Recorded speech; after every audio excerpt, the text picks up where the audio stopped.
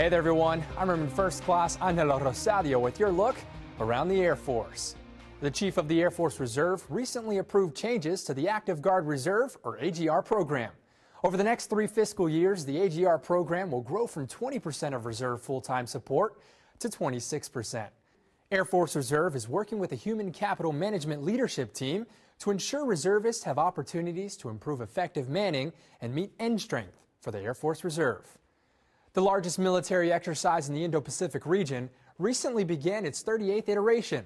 Cobra Gold 19, a historic redeployment to Korat Royal Thai Air Base, Thailand, takes place from February 11th to the 26th and will focus on 3 major components: humanitarian civic assistance, field training, and a command post exercise.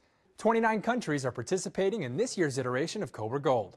The purpose of the exercise is to increase security in the region and bolster a strong military relationship between the U.S. Air Force, the Royal Thai Armed Forces, and other nations by uniting an expansive multinational force to accomplish shared goals and security commitments in the Indo-Pacific region. The 2019 Air Warfare Symposium is almost here.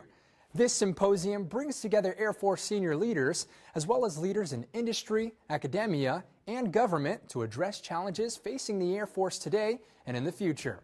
We'll be streaming the panels live on AF.mil, but if you're unable to tune into the live streaming, you can also find videos posted to our YouTube page at youtube.com/AFTV Radio.